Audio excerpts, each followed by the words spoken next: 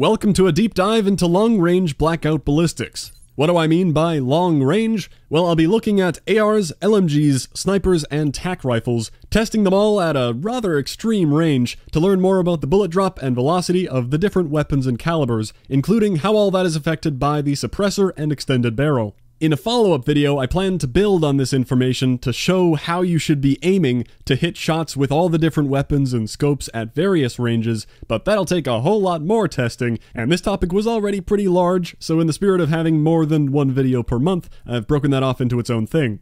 With that said, let's just jump into it. You may have seen a video a while ago by the man Exclusive Ace, which I will link below, in which he shows the bullet drop of every gun in Blackout. Great video, however I wasn't willing to accept that all of these guns, being most of the tactical rifles, LMGs, and assault rifles, a big mix of calibers, were all the exact same, especially when there was so much variance among the SMGs. Why would they bother doing that for weapons that aren't that useful at long range, but not for the rifles?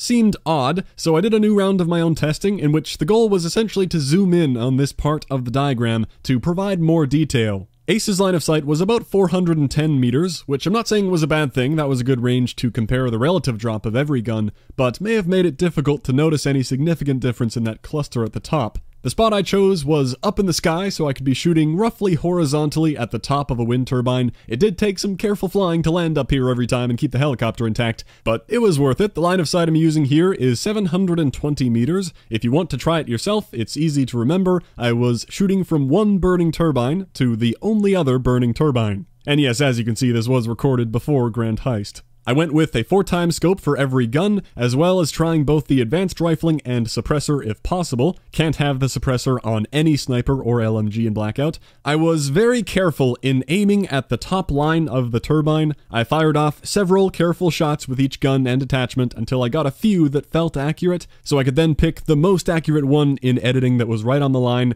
and also to make sure it was repeatable and it was landing in the same spot each time. I tested every gun from the 4 categories I mentioned that were able to take a scope. If they can't, like the Zweihander and the Model 7, then they weren't very relevant for the topic of hitting long-range shots with scopes, so I left it out. I actually tried using SMGs and pistols out of curiosity to see if I could plot some of them on there too, but as a result of the extreme range, it just wasn't happening. After a certain point, I couldn't see the tracers anymore, and the shots fell way short of the turbine, even with extended barrel, but again, they aren't very relevant to the topic at hand. Even if you do get an extreme range hit with an SMG, not gonna do a lot of damage, you're just gonna let the guy know you're there, and with the high sway and recoil, not easy to follow up. With all that setup and explanation out of the way, I felt it was important to understand what the testing was about, but here are the results. This is for having no barrel attachment. The colors represent the ammo type used, so the caliber is not exactly what determines the velocity, but you can see a pattern. I was able to separate the weapons into 7 distinct categories of travel speeds. I'll explain why I'm confident in those later. Now, to add in the extended barrel and suppressor, you can see how they compare. Extended barrel had a very clear effect, around a 30 to 34% increase in the average travel speed.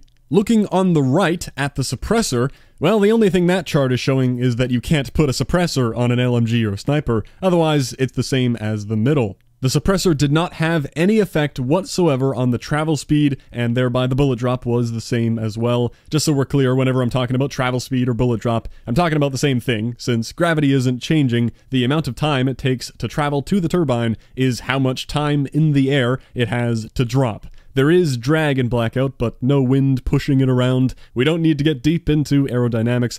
Anyway, the suppressor does not affect muzzle velocity. Ace found the same thing as well in his video. That is a common misconception, because it can feel like you're really lobbing bullets around with a suppressor on, but nope, the suppressor does some other things we'll touch on later.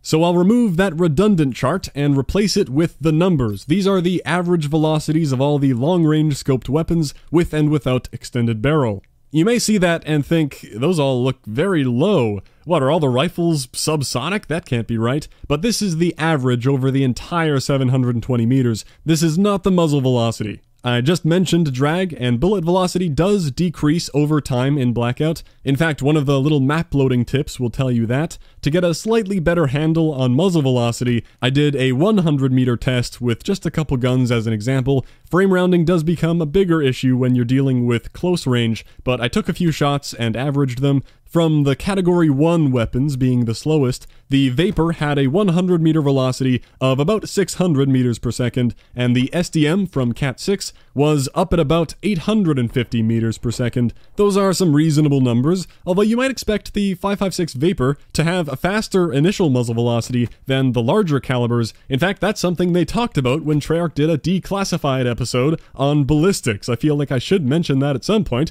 It seems relevant. It was a cool video. They talk about how they use the G7 Ballistics model for drag, and talk about how 5.56 may start out faster than 7.62, but then it slows down faster, and even showed some cool charts that made it look like they might have been straight out of the game, with some velocities of different guns labeled with a legend at the bottom. I was excited to see if my testing could match up with what they had there, but it didn't at all. None of the numbers or even the relative positions of those lines seemed to mean anything. Even at close range, like you saw, the Vapor was a good deal slower than the SDM. But I guess that's what they were alluding to when at the end of the video they said, well, you have to balance the fun of the experience with the fidelity. We're not making a bullet simulation software, we're making a video game. Which, fair enough, but basically saying about their video, this whole thing was fun and all, but throw it all out the window because it isn't actually how the game works. That was disappointing, but not as disappointing as them not releasing this testing map. Holy hell, dude, look at that thing. Every gun, an attachment, a labeled shooting range. That's exactly what I was asking for them to have months before the game came out. This was my only wish. Just release that map so we can properly test and practice with all the guns as a community. You have that thing sitting right there, taunting us with that. What is wrong with you, making everyone who wants to test something run around and loot the Blackout map for hours? I don't want any DLC maps, I just want you to release that thing in private matches. Goddamn. Back to the topic at hand, we've got some long-range average velocities here that I used to group the weapons into those 7 distinct categories. I said I'd explain how I got there. I know that no testing method is without error, but if I made a separate dot on this image, then rest assured it wasn't just because of a rough guess. I typically took a screenshot of the bullet hitting the turbine and overlaid it on here to get an idea of where it landed, a bit better than just eyeballing it, but far more accurate was using the amount of time it took from firing the shot to hitting the turbine. That time measurement could be 1 or 2 frames off, being 16 milliseconds per frame at 60 FPS, but not much more than that. Here is the raw data I entered from the footage, and I simplified that into this by manually doing some rounding. I did make some assumptions there, so probably doesn't matter to most people, but for the sake of transparency, what I did was look at patterns and which guns appeared to have roughly the same properties. Like as an example of what I did round and what I did not, it looked like these top 4 5.56 weapons were all about the same at 2.767 seconds. Only in 2 cases were they 1 frame off, so I went with the majority and rounded those 2 down. Also, the ICR extended barrel was 1 frame off in the other direction, so I rounded that up to match the 2.1. Same for these 2 5.56 tac rifles. It looked like the suppressed swordfish was 1 frame off, looking at the rest of the numbers, rounded that one up. However, now look at the SWAT and the KN versus the Auger and the Rampart. I measured all of their extended barrel times to be 1.933, yet the Rampart and Auger base times were consistently 3 frames faster than the KN and the SWAT. I went back and checked it multiple times on multiple bullets fired. They were clearly a tiny bit faster. And I wasn't comfortable rounding off 3 whole frames, so I kept them separate, even though in-game, for all intents and purposes, they aren't different enough for you to need to treat them any differently, but they didn't seem to be the same. So yeah, I don't think many people will care about that at all, but if I'm going to pick numbers to round off, I'll be transparent about it. I don't want you to think I'm making up data. So where does that leave us? I have these 7 categories that I'll be using in the next video about hitting long-range targets, but there are a few more points of interest to cover here, one being sound. You may have experienced getting shot at and hearing the sonic booms of bullets cracking as they fly by you. What I wanted to know was, how does that work? We know from last time the speed of sound is accurately represented in Blackout. So does the bullet actually have to be faster than the speed of sound to create that cracking noise? It appears the answer is no. Thank you, Knackle, once again for helping with the range testing here. He fired some shots in my direction, both with the ICR and Paladin, those representing the Cat 1 and Cat 7 speeds, at every 100 meter interval out to 500 meters. Also with and without the extended barrel and suppressor. What we found was that the crack of a bullet flying by you has nothing to do with the bullet velocity. Rather, if somebody shoots in a small bubble around you, imagine a sphere only a few meters in diameter around your character. If a non-suppressed bullet from any of these weapons flies through that sphere, you will hear the crack of it flying by. This is 100 meters, and if a shot flies by outside of that area, you only hear a fainter sound of the bullet whizzing through the air.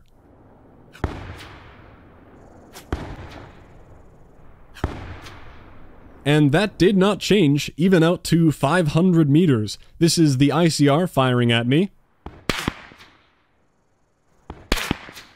And now the ICR bullet being a bit farther away from me.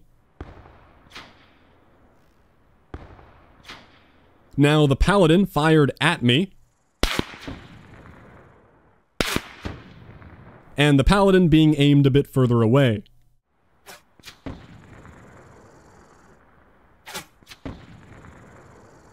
The takeaway from that is you can hear the Paladin bullet fly by before you hear the Paladin firing. It is supersonic, I showed the exact same thing in the previous video, but with the ICR, it's the opposite. You can hear the ICR fire before you hear the bullet. It started out supersonic, but the sound caught up and passed the bullet on the way to 500 meters, and yet they both made the exact same cracking noise when they passed by.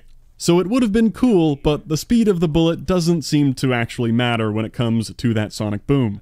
What does matter is the suppressor. Equipping a suppressor, no matter what the speed of the projectile is, will completely eliminate that sonic boom. We tested that with a weapon from every category that can take a suppressor, and had the same result.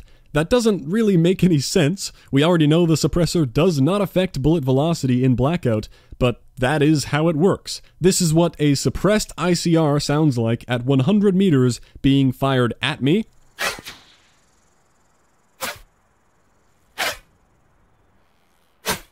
And being fired away.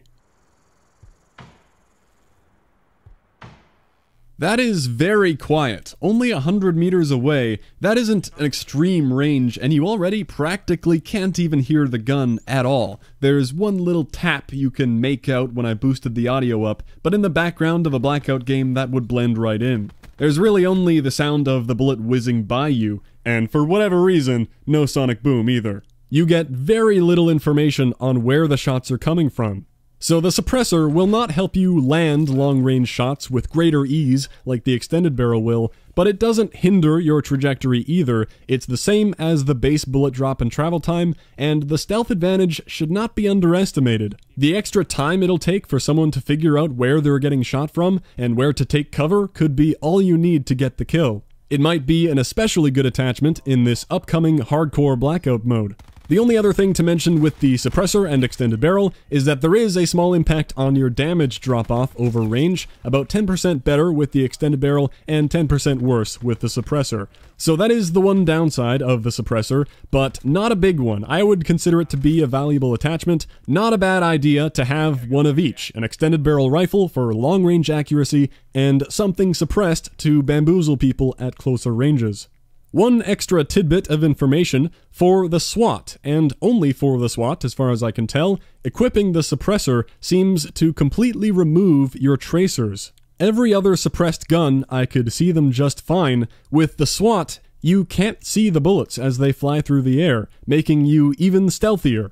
They just recently nerfed the damage and idle sway of the SWAT in Blackout and added a bit of recoil, but it still maintains the 7.62 ballistics for whatever reason, up there with the KN, and it has this unique property with the suppressor, which can make it pretty hard for teams to identify where you're shooting from, because the tracers really stand out in this game otherwise.